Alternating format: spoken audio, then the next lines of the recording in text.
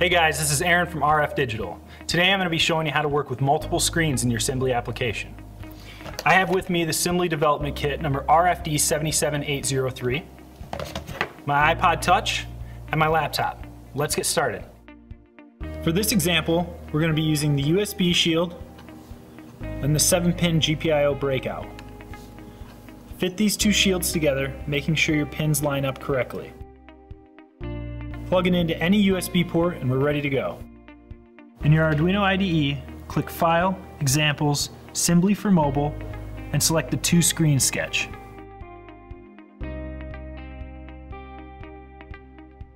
Go ahead and compile and upload this sketch. Open the Simblee app on your iPod and select your Simblee device. You'll see that the application starts on screen 1 and has a button labeled screen 2. Clicking that button will bring you to the second screen. Again, clicking the screen 1 button will bring you back to the first screen.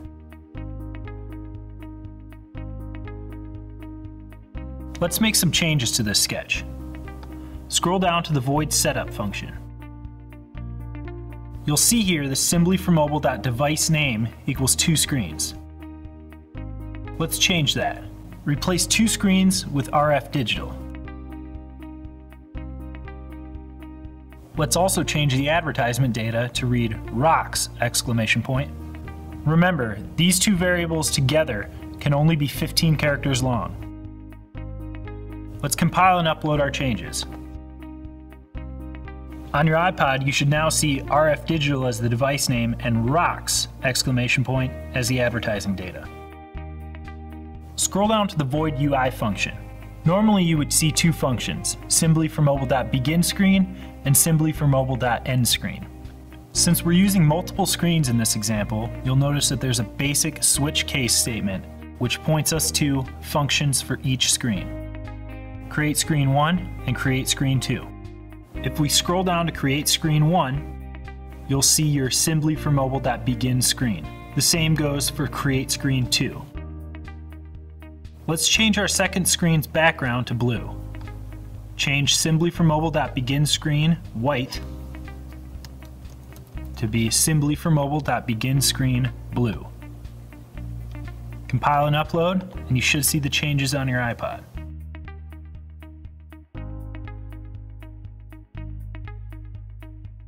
Let's add some text to our screens. Scroll back up to the Create Screen 1 function. Right under our begin screen statement, type Simblee for Mobile.drawText. Place your X coordinate at 120, your Y coordinate at 300. We'll put I'm on screen 1. And let's make our text black.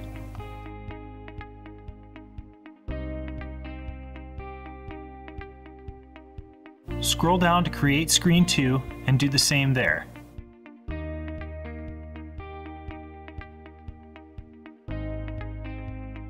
Simblee for Mobile.drawText 120, 300.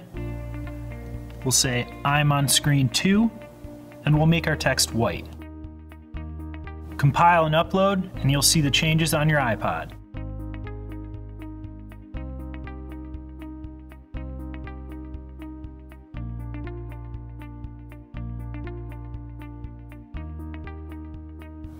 And that's it. It's that easy to use multiple screens in your Simblee application.